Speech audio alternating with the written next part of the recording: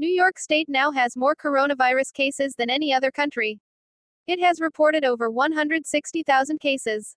New York City itself has seen over 5,100 deaths. Drone video shows workers, wearing personal protective equipment, burying bodies in a trench on New York City's Hart Island. Workers in full hazmat suits bury rows of coffins in Hart Island mass grave. As NYC officials confirm, coronavirus victims will be buried there, if their bodies aren't claimed, within 2 weeks after death. For over a century, the island has served as a potter's field for deceased with no known next of kin, or families unable to pay for funerals. Prisoners from Rikers Island are usually brought in to dig graves on Hart Island, but the Department of Corrections has now stopped those in custody from carrying out the work due to the coronavirus outbreak.